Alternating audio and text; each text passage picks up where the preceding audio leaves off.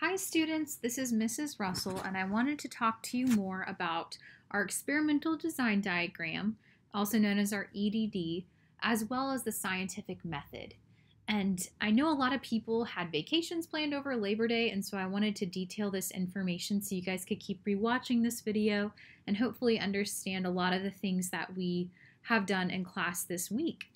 So whenever we're reading scientific method scenarios, they are basically stories of how people approached an experiment. And what we do is we take that information and we stick it into an experimental design diagram, which I've highlighted on the left part of this screen.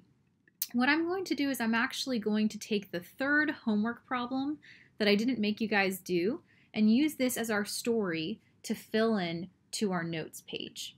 So in this story, there's a shopping mall that wanted to determine whether the more expensive Tough Stuff floor wax was better than the cheaper Steel Seal floor wax at protecting its floor tiles against scratches.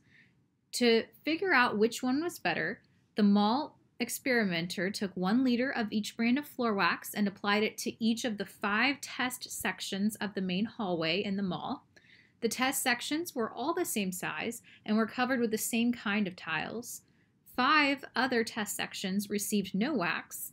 Each week for 3 weeks, the number of scratches in each of the test sections was counted. And here are the results after the first, second, and third week. So when we take stories and we try to fill out our EDDs regarding the story, we first start with the research question. Just like in English and in writing conventions, a question is going to end with a question mark. So this is simply, what question was the experimenter trying to answer? So in this, it seemed as though the shopping mall wanted to determine which floor wax was better. So we could just say, which floor wax is better? Question mark. Simple enough. In order to move on to the title, we use a certain format, the effect of the independent variable on the dependent variable. And notice that later in our EDD, it actually asks you, well, what's the independent and what is the dependent variable? So in talking about what those terms are, the independent variable is the exact substance or object that the experimenter actually changes each time. It's what the experimenter is controlling and what they are manipulating, what they are changing. So in this story, we have 3 different groups. We've got a group of floor tiles that get Tough Stuff, a group of floor tiles that get Steel Seal, and a group of tiles that receive no wax. So what the experimenter purposefully changes between each group is the type of wax. We would refer to the type of wax in this experiment as our independent variable. The dependent variable is how the experimenter intends to measure these results, or what the experimenter is going to see by changing the wax or by changing the independent variable. So in the results, it shows in this bullet point, it says each for the 3 weeks, the number of scratches was counted.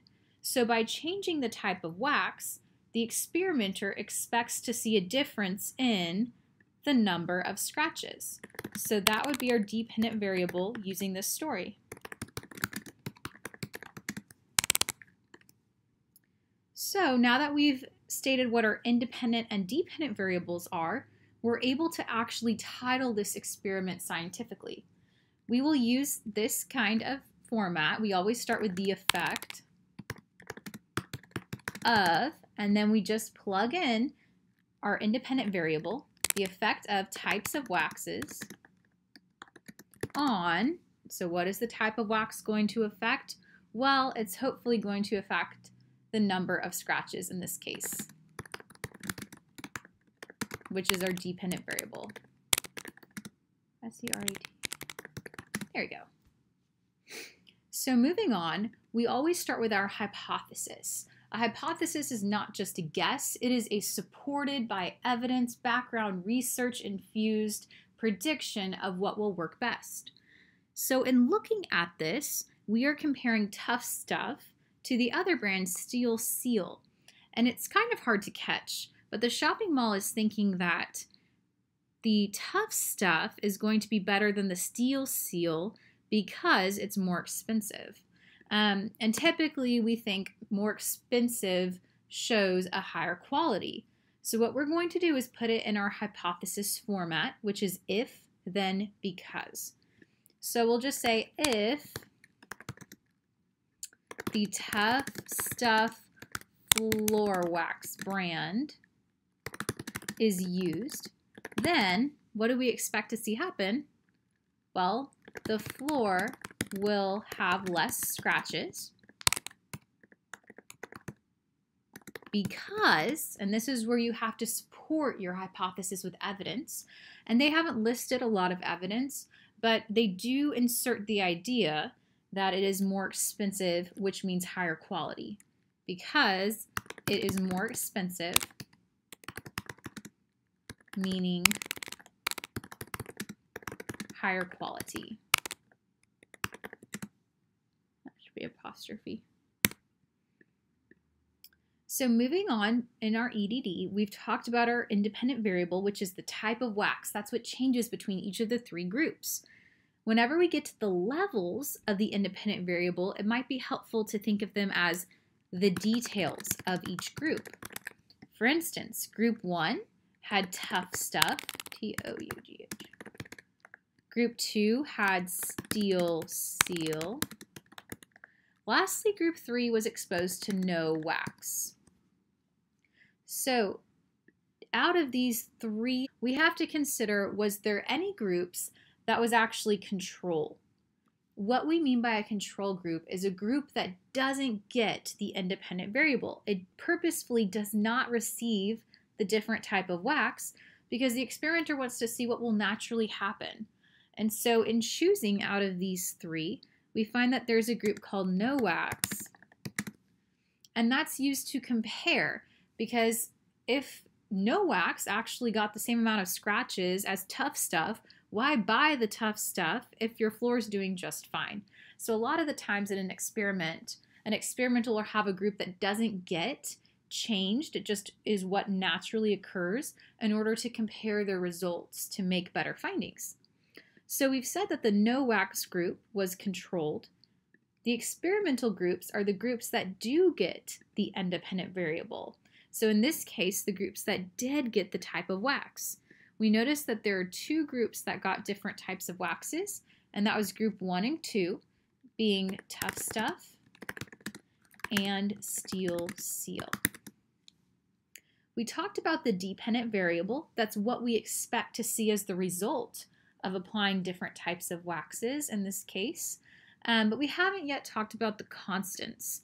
Constants are things in an experiment which help keep it fair, meaning that one group doesn't have a better advantage than the other group. So they're things that we want to keep fair to ensure that each group is getting a fair test. For instance, you may have noticed that they applied 1 liter of each brand to be fair, because if you applied more than 1 liter, you might get different results. So 1 liter of wax. It was at the same mall. What else was the same? Each group had 5 test sections.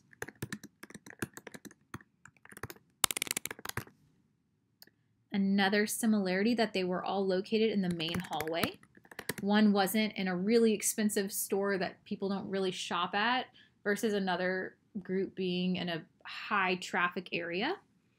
Let's see. Ooh, each was recorded after 3 weeks, so we had the same amount of time. 3 weeks. For a last similarity, each test section was the same size.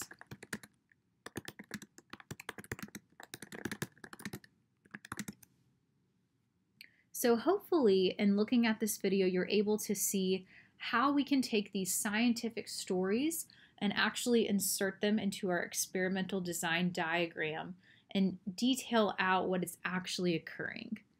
Hopefully you guys understand. If not, come to tutorials and we will keep practicing this skill.